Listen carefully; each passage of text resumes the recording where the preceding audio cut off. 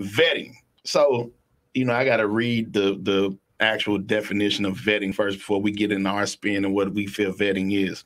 But vetting is to make a careful and critical examination of something. Now, when we utilize it, how we utilize it is investigating someone thoroughly, especially in order to ensure that they are suitable for a job requiring secrecy, loyalty, and trustworthiness. So, vetting, the whole premise of vetting somebody is to make sure that they're a quality candidate for you.